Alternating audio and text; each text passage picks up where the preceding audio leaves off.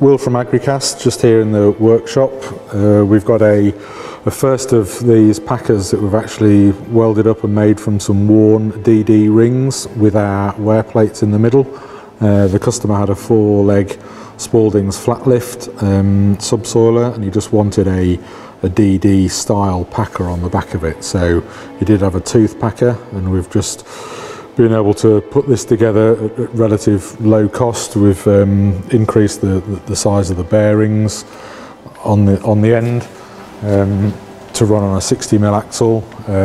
We've then made some scrapers around the back, so we're just kind of lining those up at the moment, lining the new scrapers up.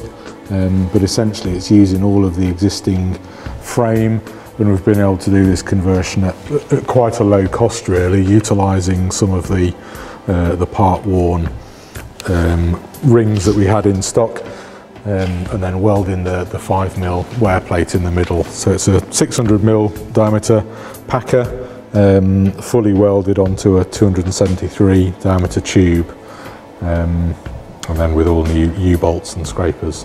So once it's back on the machine, I'll take some photos and then put them up, and you can see what it looks like. But yeah, no, it'll be a good improvement at a relatively low cost really for the customer.